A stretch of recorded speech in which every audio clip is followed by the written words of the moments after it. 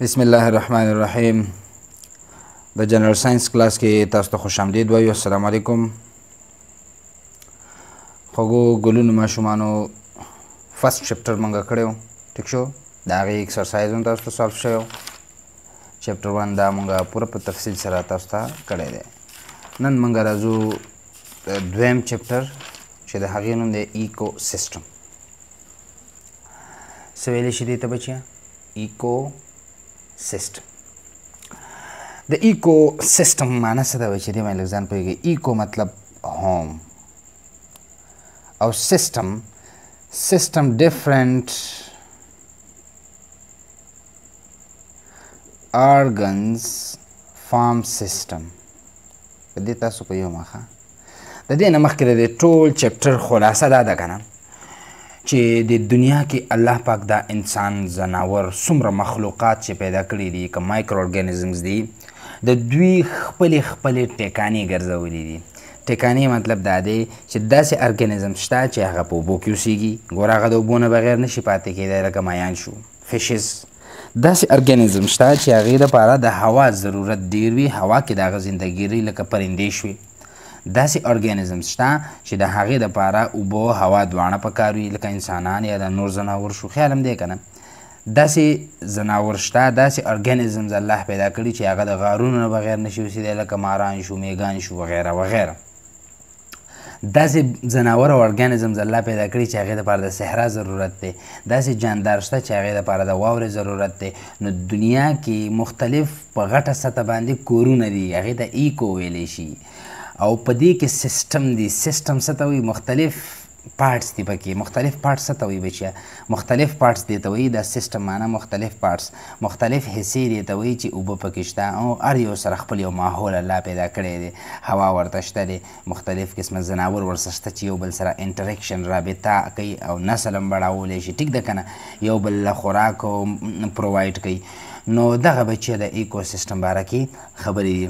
د دې نه علاوه بیا دوه قسمه ایکو سیسټم دی. یو ته بایوټیک ایکو سیسټم وایي چې لیوینګ ایکو سیسټم دی، لیوینګ پارټ آف دا سیسټم دی. یو ته نن لیوینګ پارټ چې ایبایوټیک سیسټم ویلی شي. ټیک شو. بیا خوراک زنځیر دی کې وروسته ټاپک راځي، خوراک زنځیر فوډ چین، چې الله پاک د خوراک د بوټو نه یو ځناور ته بیا بل ته بیا بل ته دا څنګه ټرانسفر کوي، څنګه منتقل کوي، دا خبرې پکې کوو. ټیک ده که نه؟ او د دې ایکو سیسټم په وجه باندې په ماحول باندې څه اثرات دي، په موږ باندې څه اثرات دي، دا ټول به انشاءالله موږ په دې کې ډسکس کوو. ټیک ده؟ خوراک په کومه طریقه حاصلولی کېږي؟ پریډیټر پریلیشن باندې حاصلولی کېږي. ټیک ده که نه؟ پوه شو؟ او یا نور طریقه باندې دا حاصلولی کېږي. نو دا ټولې خبرې به موږ دې کې ډسکس کوو. ټیک شو بچیه؟ راځئ چې ایکو سیسټم ته راشو. وټ از ایکو سیسټم؟ ایکو سیسټم څه ته وایي؟ ایکو مطلب هوم او سیسټم ډفرنٹ ارګنز. لکه په انسان بدن کې یا د ځناور په بدن کې یا د بوټي په بدن، یو بوټی دی، ګوره په دې بوټي کې 3-4 مین حصې دي. یو ته روټس وایي، جړ دی، ځمکه کې لاندې تنه ده، شوټ یا سټیم ورته وایي. بیا دې نه برانچز دي، لیوز دي. بیا خیر هم کړی که نه؟ لیوز شته که نه؟ فلاورز ګلونه هم نیسي که تاسو خیر کړی ورته. ټیک شو؟ نو دا 4-5 مین حصې دي. د هرې حصې بیا خپل کار دی. دې ته ډفرنټ پارټس وایي او دا ډفرنټ پارټس چې راوځي چې دا یو سیسټم جوړوي. دغه شان په انسانانو کې ګوره که زه ویم چې نروس سیسټم پای کې مازغه راځي، برین راځي، سپاینل کارډ دی، نیورانز دي، دا ټول نروس. ډایجسټیو سیسټم یې هم کې اسفیګس راځي. اسفیګس څه ته وایي؟ خوراک نالۍ ته وایي. صحیح ده؟ د دې نه علاوه موږ سره معده پکې راځي، کولمې پکې راځي، ریکټم، دا ټوله کیسه پکې راځي. دا ټول ما سره سیسټم دی. سیسټم کې ډفرنټ ارګنز موجود وي. ټیک شو؟ لکه دا معده شوله، کولمه شوله، دا ډفرنټ ارګنز دی. یو سیسټم جوړ کړی دی. نو ایکو یو کور د یو ځناور دپاره، د یو جاندار دپاره یو کور چې دی پکې اوسیږي او د ده ضروریات پې پوره کېږي، هغې ته ویلی شي ایکو. او په دې کې مختلف حصې موجود وي، لکه اوبه موجود وي، هوا موجود وي، بوټي موجود وي، مختلف ارګانیزم موجود وي، ځکه دې ته وایي ایکو سیسټم. ښه، د دې نه علاوه راځي are all the living organisms affected by non-living things. ټول living organisms دا افیکټ کېږي په نان living organism باندې. ښه، نو په دې کې دا یوه خبره تاسو ته کلیري بچیه چې په دې دنیا کې صرف د بیولوژۍ کې موږ لیوینګ ارګانیزم سټډي کوو، خو د دې سره په دې لیوینګ ارګانیزم په بوټو، په ځناورو، په انسانانو باندې چې چا اثرات وي د چا په وجه چې دوی ته د دوی په زندګۍ کې فالټ راځي، مسایل راځي، د چا په وجه چې د دوی مسایل حل کېږي، د چا په وجه دوی زندګي روانه ده د دې لیوینګ ارګانیزمز، نو په دې کې هغه به هم موږ ډسکس کوو. نو دلته وایي چې آر آل د لیوینګ ارګانیزمز افیکټډ بای نان لیوینګ تھنګز، ټول لیوینګ ارګانیزم په نن لیوینګ تھنګز باندې اثر کېږي، اثرات پرې راځي د نن لیوینګ. لکه څه مطلب دی د دې خبرې؟ د دې خبرې دا مطلب دی چې موږ سره اوبه، هوا، هور، سنلایټ، ټمپریچر دا خو نن لیوینګ دي که نه وبشي، دا اوبه نن لیوینګ دي ښکاري درته. نو آیا دا څیزونه په انسان او په ځناور باندې اثر کوي که نه؟ بس دوی خپلو کې بغیر د دې نه زندګي تېرولی شي. نو یاد ساتئ به چې نن لیوینګ دا د دنیا د انسانانو او د ځناورو دپاره اهم حصه ده. بغیر د نن لیوینګ څیزونو نه د زندګي نشي تېرولی، د دنیا ختمیږي به. ځمکه نن لیوینګ ده، ګوره بوټي پکې راخېږي، ټول فروټ او میوې نیسي. هوا نن لیوینګ ده، اوبه نن لیوینګ دي، خو دې نه بغیر زموږ زندګي نه تېرېږي. ټیک شو ښه. آر آل د سیډز لیوینګ تھنګز؟ سیډز ټول لیوینګ تھنګز دي. او سیډ از ا پارټ آف لیوینګ تھنګ، سیډ از ا پارټ آف پلانټ. دا د پلانټ حصه ده که نه؟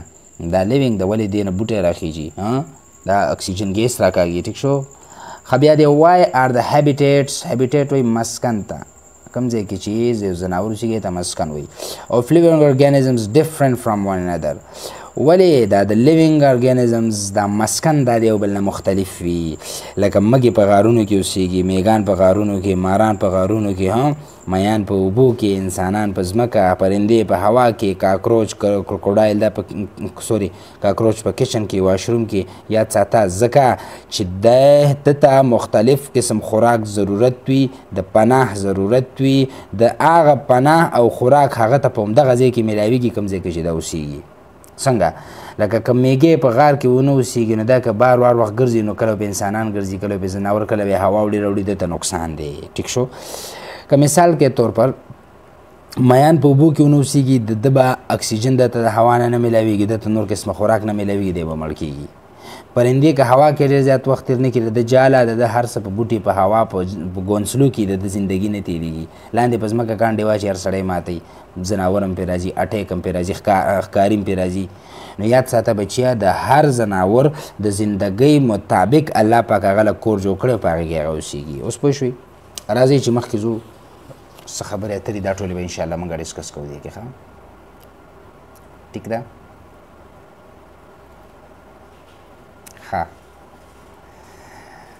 دلته موږ سره موجود دی چې if we look around، اگر هم ارد گرد دیکھیں، غیر چاپیره سوچ چکو، we see variety ویلی شي اقسام of living and non-living things، جاندار اور بے جان چیزوں کی اقسام ہم دیکھ سکتے ہیں. موږ چې سوچو کو غیر چاپیره خپله دنیا کې نظر واچو نو موږ جاندار به مو ګورو ډېر او بے جان به مو ګورو. the environment can be defined، ماحول څه ته وایي بچیا؟ ماحول can be defined as the sum وایي مجموعه of all living and non-living things around an organism. ماحول څه ته وایي؟ د یو انسان، د یو ځناور، د یو جاندار غیر چاپیره ماحول، غیر چاپیره انوایرمنټ، غیر چاپیره سراونډینګ چې په هغې کې د ټول ضروریات پوره کیږي، دقه د ماحول دی.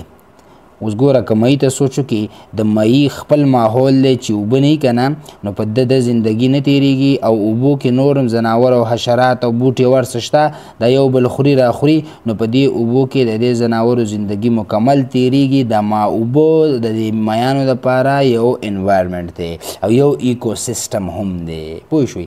لکه د دنیا باندې چې ته نظر واچوې که نه، د دنیا په هر ځای کې الله پاک ځناور او بوټي او جاندار او مایکرو ارګانیزمز پیدا کړي دي.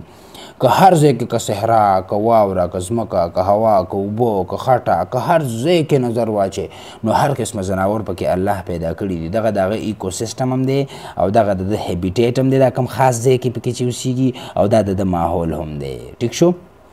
اوس به تاسو وایئ چې یاره د ماحول او ایکو سیسټم کې فرق څه دی؟ یاد ساته دنیا جوړه د وړو وړو کورونو نه ده. د میانو دپاره خپل کورونه دي، د میږانو دپاره خپل دي، د ځناورو دپاره خپل دي، د انسانانو دپاره خپل دي. د وړو وړو کورونو ته ویلی شي ایکو سیسټم. خو ماحول څه ته وایي؟ د دې انسان د کوم ځای نه چې ضرورت پوره کېږي، د ده ګوره د اوبو نه هم ضرورت پوره کېږي، نو دا د ماحول کې راځي. ټیک شو؟ د دغه نه هم ضرورت پوره کېږي، د هوا نه، نو دا د ماحول کې راځي. داسې د کوم ځای نه چې د ده ضرورت پوره کېږي هغه ماحول دی، او کوم خاص ځای کې چې دی اوسېږي هغه د دې ایکو سیسټم دی. اوس پوه شئ په خبره؟ The living and non-living components अज्जा of an environment interact से तो बच्चे एक दूसरे पर अमल करना, interact हुई एक दूसरे पर अमल करना with each other. लगा याद साथ अमल देता हुई कहना चाहिए कब living दी और का non-living हिस्सी दी पर दुनिया की. اوبه نن لیوینګ دي زمونږ د زندګۍ حصه ده، هوا نن لیوینګ دي زمونږ د زندګۍ حصه ده، هور نن لیوینګ دی زمونږ د زندګۍ حصه ده. نو دا ټول زمونږ په بدن باندې ډایرک یا انډایرک اثر کوي. څنګه هور د وجې مونږ پخلی کوو، د هور د وجې استری ګرمیږي، جامې پې استری کوو، پوهېږې که نه. نو دا ټول څیزونه زمونږ زندګۍ سره انټریکشن کوي، عمل کوي. که نن لیوینګ هم دي، د اوبو نه بغیر مونږ زندګي نشو تېرولی، زمونږ په زندګۍ باندې د اثر شته، دې ته انټریکټ وایي. پوهېږې که نه. او زمونږ هم په دې ماحول باندې بیا اثرات شته، مرداري جوړو، ډیرانونه دي، نالۍ دي، ګندګي ده، بټۍ دي، دا هم اثر دی. ښه دواړه اثر ما تاسو ته وویلو. د دې څیزونو د اوبو، د هوا، د اکسیجن، د دې هور شو، مثال سنلایټ شو، ځمکه شوه، خاوره شوه، د دې موږ باندې هم اثرات شته، ښه اثرات، خراب هم شته، خو زمونږ هم په دې ماحول باندې خراب او ښه اثرونه شته دي. نو دې ته وایي انټریکټ. Every living thing lives in a particular environment. هر یو جاندار په یو خاص particular خاص ماحول کې اوسیږي، پاتې کیږي. Fish lives in water. میان په اوبو کې دي. Tiger lives in forest. شیر ځنګل باچا یا چیتا دا په ځنګل کې پاتې کیږي، زندگی هلته تیری، ستاسو کورونو کې نه تیری. Whereas human beings live in villages and cities. جبکې انسان live in villages and cities. villages په کلو کې او په ښارونو کې اوسیږي. The birds make nests on the trees. پرندې घونسلې جوړي. nest وایي घونسله. nest څه ته وایي بچیا؟ घونسله. دې घونسلې جوړي په ونو کې. and the ants او میږي live underground the nests. دی په غارونو کې اوسیږي. do you know underground زمین کې نیچه، نو بس غار شو کنه زمین کې نیچے. Do you know کہ آپ جانتے ہیں other animals that live in particular environments. particular خاص نور داسې جاندار شته چې په یو خاص ماحول کې زندگی تیری. پوهېږې په خبره باندې؟ ټیک شو. Identify the environment of animals given below. وایي دا لاندې ځناورې ورکړي، د دې ماحول تاسو وګورئ چې کوم کوم ماحول کې دا پاتې کېږي. د دې ماحول نومو څه دی؟ ګوره ورته fish live in water. Ants live in holes. لیکلی شو ته underground ولیکه. underground. parrot live on trees. په درخت. نو ګوره اوس وګوره اوبه کمې دي، اوبه دا دي، نو فش دپاره دا ځای شو. انټ دپاره ګوره دا غار شو، او د برډ دپاره دا ځای شو. خیال هم دی که نه؟ نو دا موږ د ماحول جدا جدا کړو. راځئ اوس ایکو سیسټم ته. The living and non-living components of any environment make the ecosystem. ecosystem کې یاد ساته هغه خاص علاقه چې کوم کې یو ځناور اوسیږي، خو کې به دوه شرایط دي، living او non-living components اجزا به دې کې خامخا موجود وي. جاندار څیزونه به هم پکې او بیجان به هم پکې، او د ده ماحول به دقلته دغې نه جوړ وي. دې ته وایي ایکو سیسټم. ایکو هم ته وایي سیسټم، ډفرنټ حصې اجزا، هور شو، اوبه شوې، بوټي شو، مایکرو ارګانیزم، فنجای، بکټیریا شو، انسانان شو، ځناور شو، دا ټول ایکو سیسټم کې راځي. مختلف ایکو سیسټم ګوره. the various types of ecosystems are found on our earth. ځمکه باندې مختلف قسمه ایکو سیسټم موجود دي. ګوره ورته the first one forest، جنگل. جنگل ځان له ایکو سیسټم دی، ولې په ځنګل کې نن لیوینګ انوایرمنټ هم دی او لیوینګ هم دی. مختلف ځناور هم اوسیږي، مختلف قسمه هوا ده، د دې نه علاوه اوبه هم هلته شته دی، هور هم شته دی، ټیک ده که نه؟ یا دې نه علاوه سره نورې حصې شته په ځنګل کې. نو دغلته یو ایکو سیسټم دی، دغلته د ځناورو ګزران او بسران شته، دغلته ځناور اوسیږي. نو دا یو سیسټم جوړ کړی. ځنګل ځان له یو ایکو سیسټم دی، یو هوم دی. ایکو سیسټم یو هوم دی د زندګۍ. ګریس لینډ. ګریس لینډ څه ته وایي بچیا؟ چراګاه، مرغزار. چراګاه یا چراګاه یا مرغزار هم دې ته وایي. چراګاه څه ته وایي؟ په کوم ځای کې چې دا ځناور او دوی سریږي. دې تصویر کې تاسو وګورئ بچیا، دې ته وایي چراګاه. دې کې دا ګوره د ځناور ګډې بیزې غواګانې چیرې لګېرې سریږي نو دا ځان له یو ایکو سیسټم دی پوه شوې که نه اوشن سمندر ځان له یو ایکو سیسټم دی پای کې خپل یو نظام روان دی د ځناورو د میانو د بوټو ریور دریا ځان له یو ایکو سیسټم دی پانډ وایي تالاب ته تالاب وګوره ځان له یو مینډک پکې دی میان پکې دي واړه واړه ګلونه پکې دي بوټي پکې دي الجی پکې دي سنوي ایریاز څه ته وایي برف پوش علاقې نو برف پوش علاقې څه ته وایي برف پوش لکه واوره چې هر وخت پکې موجود وي هغې ته وایي برف پوش علاقې څه شی ورته وایي برف پوش علاقې نو واوره کې وګوره میلوګان اوسېږي دا سپین میلو دا د هغه ځان له یو سیسټم دی او ډیزرټ صحرا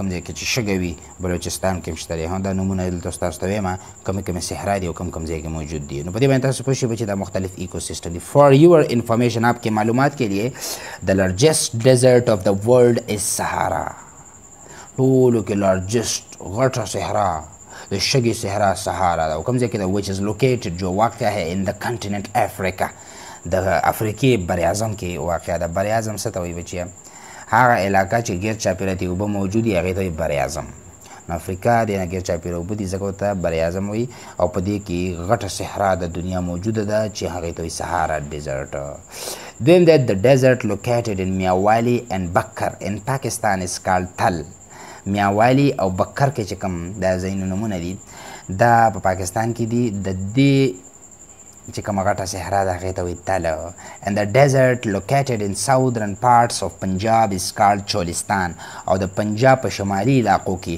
هلته چې کومې صحرا موجود دی هغې ته وایي چولستان نو ګوره سهارا دا د دنیا ټولو کې غټه صحرا ده په تل دا د پاکستان غټه صحرا ده او د پنجاب چې کومه ده ته چولستان وایي د ډیزرټ لوکیټډ ان سند از کالډ تر او په سند کې چې کومه صحرا ده هغې ته تر ویلی شي چولستان تر تل او سهارا دا ستاسو انفارمیشن لپاره شو ټیک شو ښه بچیه ما تاسو ته وختي مختلف ایکو سیسټم ویلو راځئ دا وګورئ دا د سنو ریجن برف والا ځایونه دا ځان له یو ایکو سیسټم دی ګریسلینډ چراګاه دا وګوره څاروي پکې اوسېږي ډیزرټ صحرا ده دا وګوره ځان له یو سیسټم دی دې کې هتي دی اوښ دی د کجورو بوټي دي دا ټول دي پونډ تالاب دی دا ځان له ایکو سیسټم دی میان دی پکې بوټي دي مختلف قسمه جاندار دي پکې اوشن سمندر کې هر قسمه میان موجود دي په څو قسمه میان دي اوبه دي بوټي دي واړه واړه فارسټ ځنګل دی ګوره دا پکې ځناور دي دا بوټي دي مختلف واړه لومړ هم پکې شته اوسۍ هم پکې شته هر څه پکې شته نو دا ځان له ایکو سیسټم شو نو ویریس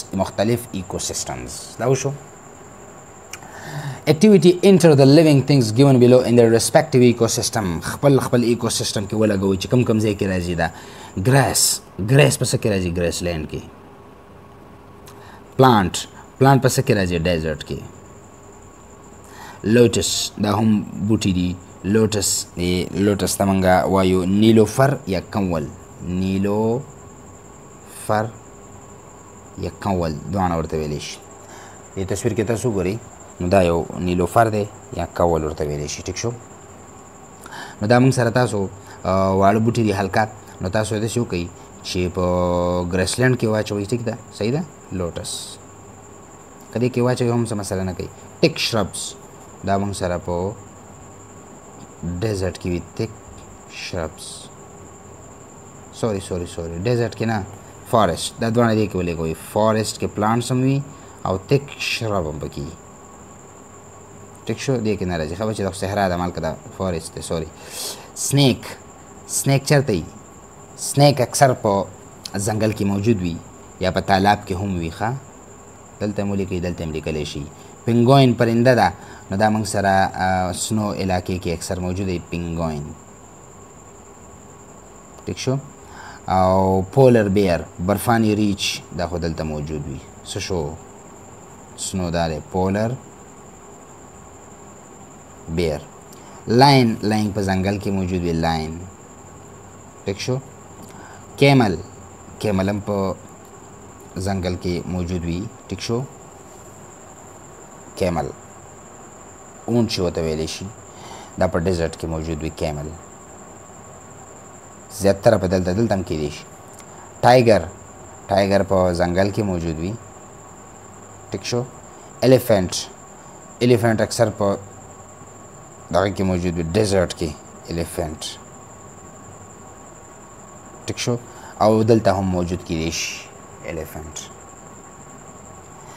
ډیر هرن دا په ځنګل کې ټیک شو فش دا په اوبو کې دا مختلف ایکوسیسټم دي کنه دا هر چا خپل خپل ځای دی کنه فراګ ما سره په پونډ کې تالاب کې انټیلوپ وایي دغه ته دې تصویر کې تاسو ګورئ انټیلوپ دی دغه ته ویلی شي داسې دې وخت کې زما اردو نوم ذهن نه وته بهرحال انټیلوپ دې تصویر کې تاسو وکتو نو دی موږ سره راځي په څه کې دی موږ سره په ځنګل کې ولیکئ تاسو انټیلوپ شیپ تاسو ولیکئ دلته ولیکئ چراګاه کې ګوټ هم دلته ولیکئ ټیک شو دې کې سنیک دا شی چې ډیزرټ کې هم کیدی شي پونډ کې هم کیدلی شي نو دا مختلف ایکوسیسټم دي ټیک شو د دې نه بعد کمپوننټس اف ایکوسیسټم ایکوسیسټم بچیا د دو قسمه کمپوننټس نه جوړ دی ښه څو قسمه دوه قسمه یو ته ویلی شي ایبایوټیک ای چې کله راشي بیولوژي کې نو دې مطلب به وداوټ وي څه وداوټ او دویم دی بایوټیک ایبایوټیک غیر جاندار یا بیجان هم ورته ویلی شي او بایوټیک جاندار د دنیا دا ایکوسیسټم چې دا څومره واړه واړه دي که فارسټ دی او که پونډ دی او که څه ورته وایي د دې نه علاوه موږ سره څومره ډیزرټ دی هر څومره ایکوسیسټم چې دی سنوي ایکوسیسټم ټول دا دوه قسمه نه جوړ دي یا لیوینګ نن لیوینګ کمپوننټس دي پکې اجزا دي پکې کمپوننټس اجزا نه غیر جاندار څیزونه به پکې لکه هور شو اوبه شوې هوا شوه دا تاسو ته ما ویلي بار بار درته وایم صحیح ده او جاندار به پکې بیا جاندار په درې قسمه دي دا هم وایو بیجان سوري دا هم وایو راځئ Abiotic components, the non-living components of an ecosystem are called abiotic components. غیر جاندار components اجزا د یو ecosystem هغې ته ویلی شي abiotic components. ٹھیک شو؟ These include temperature درجه حرارت غیر جاندار دی که نه بیجان دی که نه جاندار خو نه دی ایر هوا بیجان دی واټر پانی بیجان دی بالکل لایټ روشنی بیجان دی بالکل سویل زمین بیجان دی بالکل نو دا د ماحول هغه بیجان کمپوننټس دي د چا په وجه چې زندگی تیریږي د چا نه بغیر چې زندگی نه تیریږي د ځناورو د بوټو د جاندارو مایکرو ارګانیزمز هم نو دا هم د زندگی اهم حصې دي دې ته ایبایوټیک ځکه وایي چې دا نان لیوینګ دي اوس پوه شوئ Biotic components جاندار اجزا the living components of an ecosystem are called biotic components د ماحول د ایکوسیسټم د هر ایکوسیسټم یوازې د ځمکې د خاورې والا نه یادوي د پونډ یادوي د صحرا یادوي د ځنګل یادوي د تالاب یادوي د هر څه د ریور یادوي د هوا یادوي نو دا ټول د دې ایکوسیسټم کوم چې لیوینګ اجزا دي چې کوم ساخلي غټیږي هغې ته بایوټیک کمپوننټس وایي د بایوټیک کمپوننټس آر ډیوایډډ انټو 3 groups which are given below درې ګروپس کې تقسیم دي ښه دا به تاسو له ضرور یادول پکار دي دا ډېر امپورټنټ دی تاسو نه څوک تپوس وکړي چې بایوټیک کمپوننټس کې څو کمپوننټس دي یو ته وایي پروډیوسرز څه ورته وایي پروډیوسرز پیدا کرنے والے دویم دی کنزیومر خرچ کرنے والے او دریم چې کوم موږ سره دی ډیکمپوزرز ختم کرنے والے راځئ چې یو یو ووایو The plants produce food for themselves and for animals with the help of absorbed water and sunlight. पौधे बनाते हैं खारिज पैदा करते हैं खुराक for themselves ځان دپاره هم and for animals او ځناورو دپاره هم with the help of absorbed water and sunlight. د اوبو او د روشنۍ نه بوټي خوراک پیدا کوي خپله زندگی پې هم تیریږي او انسانانو ځناورو ته دغه خوراک ورکوي هم ځکه دیٹ از وای اسلیے دے آر کال پروډیوسر په دغه وجه دې ته پروډیوسرز وایي پیدا کرنے والے ورته وایي څه مطلب شو ګوره بچیا ته چې کوم قسم میوې خوري کوم قسم خوراک کې دا ټول د دې بوټو نه راغلي دي اوس به ته وایې چې دا څنګه د بوټو نه راغلي دي که ته کیله خوري که امرود خوري که سیو خوري که ام خوري که بادام خوري که پسته خوري ها که مثال نارنج کباب باندې چې یا د دې نه علاوه که کریله خوري که الو خوري که ټماټر خوري څومره فصلونه چې ته خوري که نه میوجات دا ټول د بوټو نه راځي ولې بوټو کې الله پاک شینوالی پیدا کړی دی د دې شینوالي په وجه په بوټو باندې نور لګي او جړې پکې پیدا کړي ځمکې نه اوبه راکاږي ها او شینوالی پکې پیدا کړی دی چې په دې کې فوټوسنتسس یا تالیف عمل وشي پوهېږئ که نه پوهېږئ او کاربن ډای اکساید ګیس د ماحول نه راکاږي دا کاربن ډای اکساید ګیس ځناور او انسانان دا د ورځې او د شپې په سا کې بهر د ماحول له ورکوي دغه کاربن ډای اکساید ګیس بوټو له پکار دی چې بوټي دا څلور څیزونه رایوځای شي شینوالی اوبه او منرلز معدنیات کیلشیم پوټاشیم وغیره دا د ځمکې نه او په دریم نمبر سن لایټ دا د نور نه او څلورم کاربن ډای اکساید دا څلور څیزونه چې رایوځای شي نو د دې څلور څیزونو نه الله پاک ګلوکوز جوړوي C6H12 او 6 دې ته ویلی شي او دا ګلوکوز دا مختلف شکل کې په بوټي کې الله پیدا کوي یعنی مطلب جوړوي د فروټس په شکل کې د میوو په شکل کې د خشک میوو په شکل کې د پاڼو په شکل کې د جړلو په شکل کې د تنې په شکل کې لکه الو یو سټیم دی دا مونږ خورو د دې نه علاوه روټس جنجر چې ورته ویلی شي جنجر ادرک شو یا نور د دې مثالونه موږ سره موجود دي دا جړډي دي موږ یې خورو صحیح ده که نه د دې نه علاوه پاڼې موږ خورو ساګ خورو ګندنه خورو مثال صحیح ده که نه سلاد خورو دا ټول پاڼې دي که نه ښه داسې موږ سره د هغې خورو فروټ او میوې هر څه خورو که نه نو دا ټول هر څه د بوټو نه راځي ځکه دې بوټو ته پروډیوسر وایي دویمه خبره هغه دا ده که چېرته موږ غوښه خورو د یو څاروي نو هغه غوښه چې کوم ده هغه د څاروي بدن کې چې غوښه جوړېږي ګیاګانې خوري ښه نو بیا هم دغه څاروي کې چې غوښه ده یا کمپۍ دي دا هم د بوټو نه راله نو تاسو ومنئ چې دا بوټي الله پاک پروډیوسرز پیدا کړي د دې دنیا دپاره اوس پوه شئ په دې باندې آل د پلانټس څومره چې بوټي دي هربز دا واړه بوټي چې کوم دي کبل مبل شو دا نري نازک بوټي ته هربز وایي کلایمبرز وایي چړنې والی انګور شو کدو شو کوم چې په یو دیوال یا یو څیز باندې ورخیږي ته کلایمبرز وایي ښه شربز د ګلاب بوټی شو یا دې نه علاوه نور داسې لږ بوټي چې لږ سانګې مانګې پکې سناسي لږ کلک وي خو غټ ونې نه یې ته شربز وایي او ټریز درخت آر پروډیوسرز دا ټول پروډیوسرز دي دا د ځمکې پروډیوسرز دي ښه شربز ټریز او هربز اوس د اوبو کوم دي اکواټیک پلانټس فار ایگزامپل لوټس نیلوفر ورته وایي یا متکمول وایي صحیح ده وختي ما تاسو ته تصویر ښودو الجی چې څومره دي په بوټي کې سوري د اوبو کې د شینوالی چې تاسو ته ښکاري دا الجی دي ښه د اوبو پیپ کې هم خیال کړی اوبو پیپ کې هم د شینوالی جمع شي دا هم الجی دي په دې اوبو کې ډنډونو تالابونو کې وګورئ د شینوالی چې موجود وي دغه هم الجی وي بچیه پوهېږئ که نه نو په دې تصویر کې تاسو وګورئ دغه الجی دي د تالاب کې چې ښکاري دا ټول الجی دي are also producers دا ټول producers دي these are a major source of food for the aquatic animal او د اوبو دپاره د الجی لوټس وغیره دا د اوبو مین خوراکونه دي د ځناور دپاره ټیک شو کنزیومر څه ته وایي خرڅ کولو والا ته په دې کې بیا پرایمري سیکنډري ټرشري کنزیومر شته خو به مخکې به موږ ووایو ښه مخکې کلاسونو کې دلته څه بیا به ووایو د living things which obtain their food from their other living things are called consumers هغه جاندار چې هغه خپل خوراکونه د نورو نه حاصلوي د نورو جاندارو نه د بوټو نه هغې ته کنزیومر وایي اوس بیا دا کنزیومر ما سره بچیه څنګه دي راځي ګوره they cannot make their own food دا په خپل خوراک نشي تیارولی they depend انحصار کرتے ہیں په نورو باندې انحصار کوي on our plants and other animals for their food دا په نورو باندې انحصار کوي په نورو بوټو باندې یا په ځناورو باندې د خپل خوراک حاصلېدو دپاره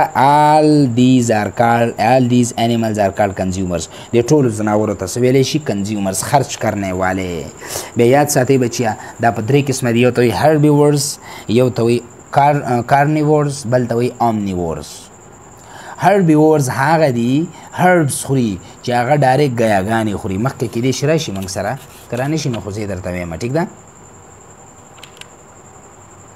ټیک شو به هر حال مخکې به رام شي انشاءالله خو زه درته وایم herbivores هغه دي چې هغه ډایرکټ د شنو ګیاګانو نه لکه ګډه چیلۍ بیزه څومره چې دا موږ سره سوی شوله غوا شوله اوښ شو هاتي شو زرافه شوه دا ټول ډایرکټ د بوټو نه خپل خوراک حاصلوي بوټي خوري په هغې باندې د دوی زندګي رواني هغې ته herbivores وایي herbivores هربیورس ته موږ اردو کې وایو چاراخور مویشي. چاراخور ګیا خوړلو والا، چاراخور مویشي.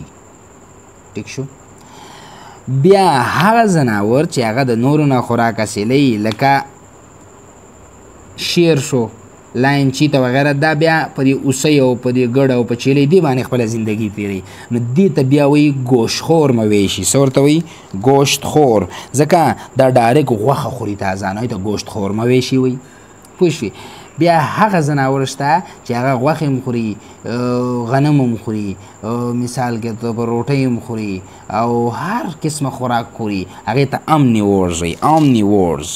هاماخور ورته وایي. هاماخور هاماخور یو د چاراخور مویشي لکه هربیورز، یو د کارنیورز ګوشتخور، یو د هاماخور امنیورز لکه انسان هر څه خوري، غوښه هم خوري، دانې هم خوري، غنم هم خوري، روټۍ هم خوري، هر قسمه سلاد هم خوري، بوټي هم خوري، هر څه خوري. نو دې ته بیا امنیورز یا منکي شو، صحیح ده، یا بیر شو، دا شی شو مثال د خبرې. ٹھیک شو. نو دا په درې قسمه دي، دا ټول خرچ کوونکي دي. ټیک شو. دریم دی ډیکمپوزرز، ختم کرنے والے. the living things which break down the dead bodies of plants and animals into simple components. هغه living organisms چې هغه ختمي break down کوي، واړه واړه حصو ته تبدیلي the dead bodies of plants and animals into simple components for their food.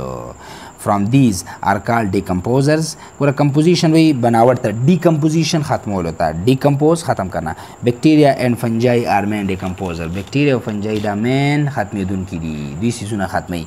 और देता surface cleaner हम वही बच्चे surface cleaner.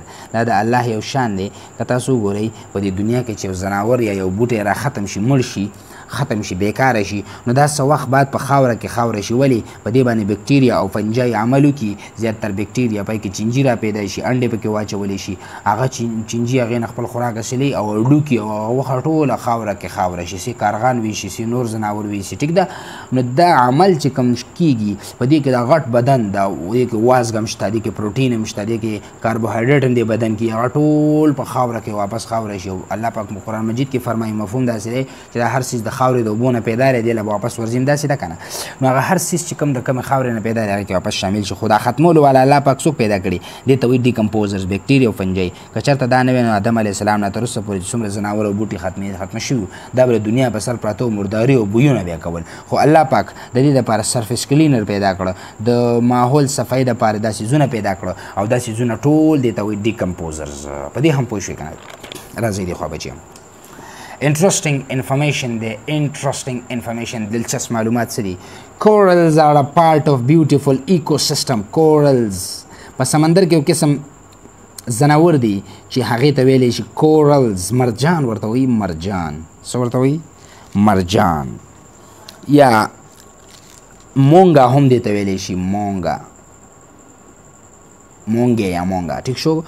corals دا ورې ښکاري چمکدار غوندې څیزونه. corals are usually live in a form of colony. دی یو کالونۍ په ګروپ په شکل کې اوسېږي which is called coral reef او دې ته ویلی شي coral reef. ساحلي مرجان یا مونګې کې چټان، مونګې کې چټان داسې ښکاري لکه د مونګې غرونه، مرجان غرونه کاڼي په شان ښکاري. خو یاد ساته they are also called rain forest of the ocean. د سمندر رین، د ځنګل باران، رین فارسٹ ځنګل باران ته ویلی شي. ٹھیک شو. they look like stones، پتھروں کی طرح دکھائی دیتے، د کاڼو په شان ښکاري but actually these are animals. دا ځناور دي. اوس پوه شوې بچیا، دې ته کور دا انټرست. observe the picture، تصویر ته وګورئ and answer the questions given below، او جو سوالونو جوابونه ورکړئ. name few abiotic and biotic components in the environment shown.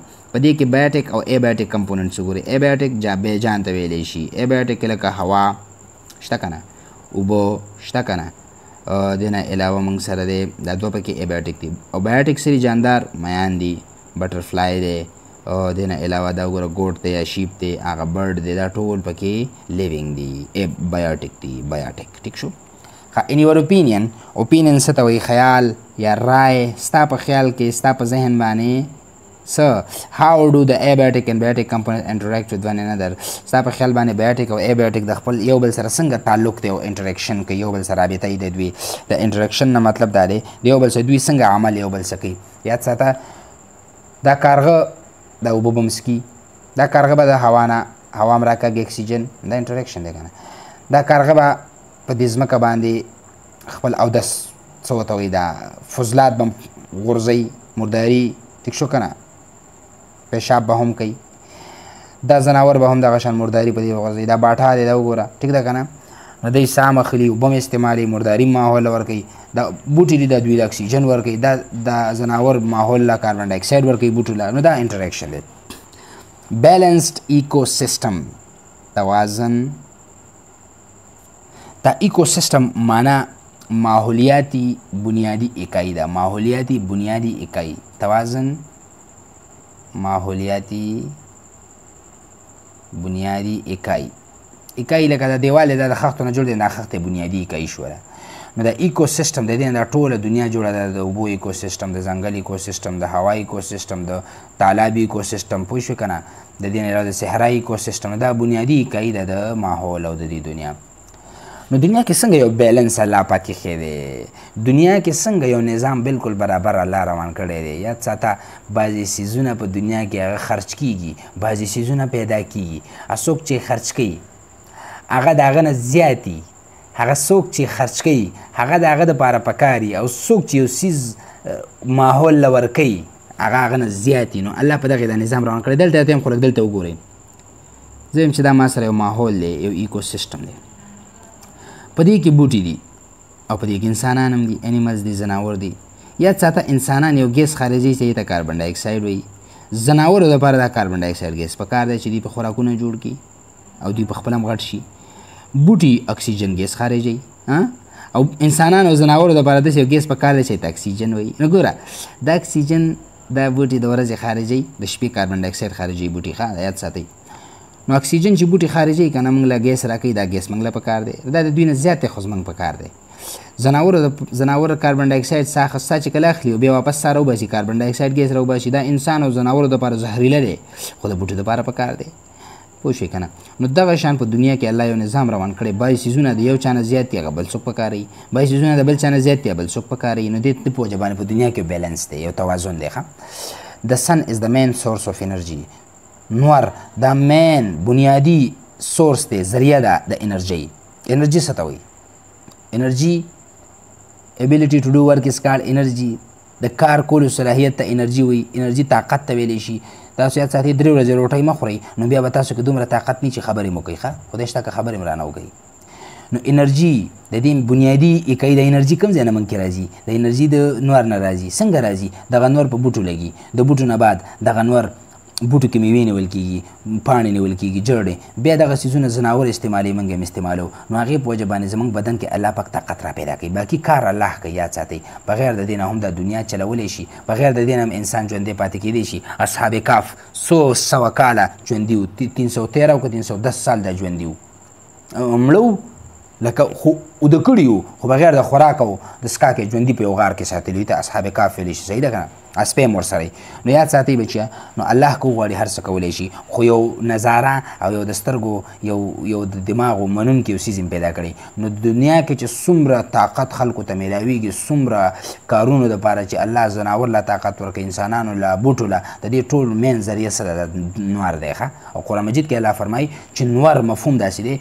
ما تاسو له د خوراک او د رڼا ذریعه جوړه کړې ده نو خوراک څنګه ذریعه ده دا نور په چې په بوټو ونه غورځېږو نو بوټی یې ونه نیسي که بوټی یې ونه نیسي موږ تاسو به څه خورو ځناور به څه خوري نو ځکه سن ته نور ته موږ بنیادي اکائی وایو د طاقت د انرژۍ دا وشو د پلانټس میک فوډ بوټي څه کوي خوراک تیاری with the help of sunlight د روشنۍ نه کاربن ډای اکساید ګیس نه ما تاسو ته وختي ویلي دي and water او اوبو نه او چې بوټي شیني یا کلوروفیل څلورم څیز پکې کلوروفیل دی they also produce oxygen in this process او په دغه وجه باندې دا بوټي اکسیجن هم ورکوي اوس د اکسیجن د ټولو ځناورو د انسانانو په کار دی this oxygen is used استعمال ہوتا ہے by animals ځناور for respiration respiration یې عمل تنفس د ساه اخیستو نظام ته وایي عمل تنفس او دې ته وایي respiration نو دا ټول اکسیجن بیا ځناور او انسانان په دې پروسس کې استعمالوي during respiration په respiration کې عمل تنفس کې animals produce carbon dioxide ما تاسو ویل ځناور چې کله ساه اخلي نو کاربن ډای اکساید واپس وباسي which is used by plants to make food او دا کاربن ډای اکساید بوټي استعمالوي د خوراک جوړېدو دپاره دا خبره ما تاسو ته وختي ټوله وکړه such self sustaining څه ته وایي خود پرور خود پرور باندې پویم انډیوریبل دوهره دوه قسمه کار ایکوسیستم از کال بیلنسډ ایکوسیستم دغه ډیوریبل ایکوسیستم ته موږ څه وایو دغه ډیوریبل او خود پرور ایکوسیستم ته موږ څه وایو بیلنسډ ایکوسیستم لکه ګوره د دې بیلنس معنی دا ده چې ته پکې الله پکې د بهر نه څه نه راچوي لکه موږ چې یو څه پخو نو مالګه هم پکې بهر نه ور واچوو غوړي هم پکې بهر نه ور واچوو پوهېږې که نه مختلف اوږه هم پکې ور واچوو مرچکې هم پکې ور واچوو دا پکې موږ بهر نه ور اچوو هغه کټوۍ کې پخپله نه تیارېږم داسې ده که نه نو الله پاک دا نظام دې کې پیدا کړی دی د دنیا کې خو پخپله چلیږي الله ګوره حکم ورکړی چې چلیږه نو په خپله بوټي کاربن اکسیجن تیاري هغه موږ اخلو موږ کاربن ډای اکساید وباسو بوټي اخلي الله دا نظام په خپله یو نظام په خپله چلولی دی لکه بوټي داسې ترتیب سره الله پیدا کړي چې د دې محتاج دا دی او دا یې داسې ترتیب سره پیدا کړي دی محتاج دا دی یو بل نه بغیر د دوی زندګي نه تېرېږي نو دې ته وایي سیلف سسټینینګ خود پرور ډیوریبل دوهرې لکه دوه قسمه کارونه پکې روان دي په خپله باندې ډیوریبل کېږي ټیک شو که نه all the living things are essential for one another دا ټول لیوینګ ارګانیزم دا یو بل دپاره مفید دي they affect the lives of one another د دوی په وجه د یو بل زندګي دا دغه کېږي ډسټرب کېږي افیکټ کېږي اثر پې کېږي some animals benefit or harm one another بعضې ارګانیزمز انیملز یو بل دپاره فایدهمند دي بعضې نقصاني دي point to ponder وایي غور کرنا غور وکوئ په څه باندې if the number of aquatic producers increases in a pond که چېرته په یو تالاب کې د پروډیوسرز جاندار چې کوم مین پروډیوسر دي ځناور دا بوټي سوري دا بوټي نه دي بوټي که دا ډېر زیات شو کوم چې پروډیوسرز دي کوم چې اوله کې خوراک ورکوي نورو ته پونډ بیانډ اس کے پیچھے اس کے حد سے پار کې د لیمټ د یو خاص لیمټ نه چې ووړي then fish and other living things die due to lack of oxygen ولې که پروډیوسرز ډېر زیات شو که نه نو کاربن ډای اکساید به موږ سره څه کېږي زیات راکږي څه چل به کېږي fish and other living organisms die due to lack of oxygen ولی چې دغه بوټي اکسیجن هم راکاږي نو د living organisms د میانو دپاره به اکسیجن څه شي دا به کم پرېوځي که چېرته پروډیوسرز انتهایي سیوا شو ټیک ده که نه دې خبره کې غلطي هم کېدلی شي چې پروډیوسر سیوا شي نو بیا اکسیجن ډېر پیدا کېږي نو په دې وجه باندې بیا نقصان نه راځي دویمه خبره دا ده چې پروډیوسرز ډېر شي نو موږ سره به د اکسیجن مقدار دا به کمیږي ځکه چې د شپې اکسیجن راکاږي کاربن ډای اکساید خارجوي نو دواړه خبرې دې کې کېدلی شي ټیک ده تر دې دمه پورې بچی ډېر دی د دې دا باقي حصه د سبق دا به موږ بل لیکچر کې کوو ښه د بعد بریالي اوسئ د مور پلار خیال ساتئ الله حافظ